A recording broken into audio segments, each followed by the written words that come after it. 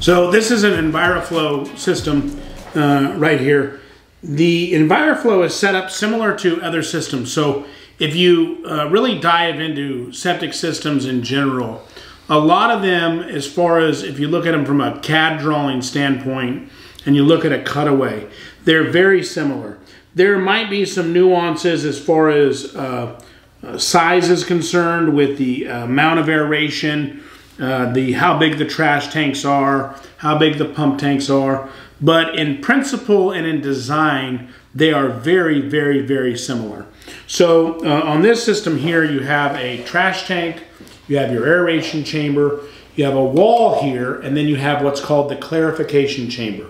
So these systems work similar to the other systems that we've been showing in our series, where the wastewater comes in, goes into the trash tank, it settles in this, and then it goes into the, you have a zone in here where the there's a pipe in here, and you have a zone, what's called the clear zone. That water then goes into the aerobic chamber.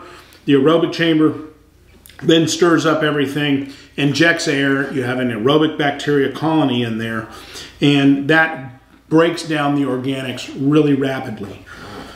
So you have a clarification chamber here. This wall here blocks, because the air is getting stirred up in a circular motion. We call it rolling. So it's rolling in the tank. And what this wall does is it keeps the water in this chamber here still, so that the solids that are stirred up, the little particulates that are stirred up, can settle out and go back into the aerobic chamber. And you don't have to have a pump or anything to do that. So that's why there's an angle at the bottom of the tank, and it helps it push it back into this tank here. What that does is it gives you a high clarity on your water.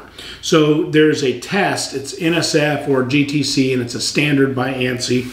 What happens is all aerobic septic systems that are advertised, they'll say GTC or NSF, or they could be some other organization that does testing as well. They follow these guidelines. So as long as it is certified by one of those, it can be installed, and there's, you know, they're approved by the states to be installed. So the manufacturers really didn't want to take they don't really want to change the, there's no, you know, there's the same, if it's not broke, don't fix it. So they kind of use the same. It's not a patented design or anything like that. So they kind of use the same design, and they make some changes here and there. You know, some do better on some things and some do better on other things. But that's basically the gist of it. It's very important. When these come out, they're very heavy. So big cranes come out and they move them. The cranes are attached to the truck, just like on the Clearstream, and they set them in the ground. It's very vital that we've seen them more than on one occasion where this inlet here, the tank is actually higher than the inlet coming from the house, and water will get stuck in this pipe here. You start getting backups. Not all the water flows into the tank. It creates problems. So elevation is important.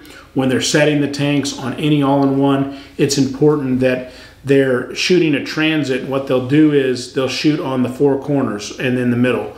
So they'll do one here, do one here, do one here, and so on and so forth, to make sure that it's all the same height, and then they set the tank and it's nice and level. Because the tanks are designed, all the tanks are designed, so the effluent comes in and then it goes to the next chamber. So each successive chamber is a little bit lower as far as where the water is, so it can flow through the system evenly. Now on this particular system, there's no pump tank, and some of the systems come like that, where they're just like this, and that would be a setup where you're gravity feeding into leach fields, like up north, or where the soil allows, you don't need a pump tank and you can just gravity feed out.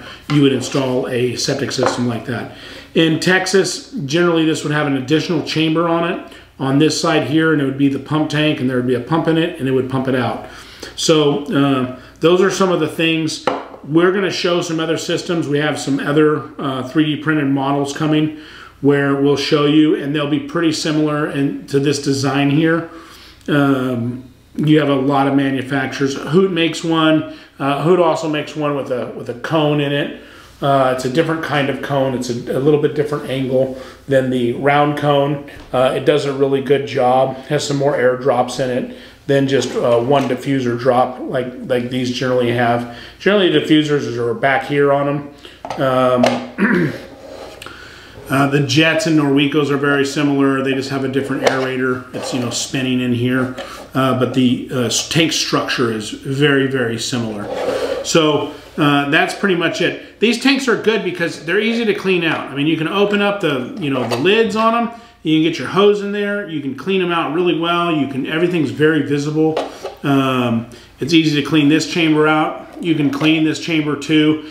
Generally, when you clean this chamber, you can get everything out of there. There's not much room in between, you know, from here to here. So you can, generally all the stuff that gets stuck here comes out when you're cleaning it. You can maintenance them easy. The diffusers come out. Diffusers generally on these are high blow diffusers. They're what we call a long bar diffuser. They don't generally clog up. They're a very good diffuser for wastewater treatment on homes. They're more of a coarse bubble. They don't need a lot of maintenance. They did a really good job on designing that diffuser. So on this particular one, Enviroflow makes a system called New Water, and it's a little different setup where it has, there's some pipes in here and it pumps back here, and it's for cleaner water in certain areas. There's certain rules. In Washington, they put the aerator here. So for you people in Washington State, we don't like that. We think it's a terrible design. And part of the problem is, we think on that is the designers aren't really installing them, and then they don't see the maintenance that is required. And we've seen 6 months and a new aerator has to happen. What happens is condensation or something builds up in here. These are below grade. The water cannot leave, submerges the aerator, and then the aerator needs to be replaced. Every other state, we put the aerator outside of the riser. It's up on some blocks. It's close to the system, and it's out of the view. It doesn't make any noise, so being out of this riser is preferential to being inside of a riser. We will say that. So that's it. We're going to go into some Washington rules that we think should change on the state level, where it's just mandatory. They're not in there in a different video. But we'll just go from there. So this is a Enviroflow system. That's what it was modeled after. And there's a lot of systems that look like this, and we'll be showing you those in some subsequent videos. So if you guys have any questions or comments, please ask them, and we will answer them for you if they're within our ability. So septic systems, as you can see, are pretty simple. So you have this components, but you don't have very many moving parts. You got an aerator, you got a pump. It's hooked to a control panel. So it's not overly complicated. You know, you have 2 parts that need to be replaced or repaired, and everything else is pretty much set in stone. Nothing needs to be done. If you guys have any questions or comments, please leave them, and we will be happy to answer them. Remember to like and subscribe. Have a great day.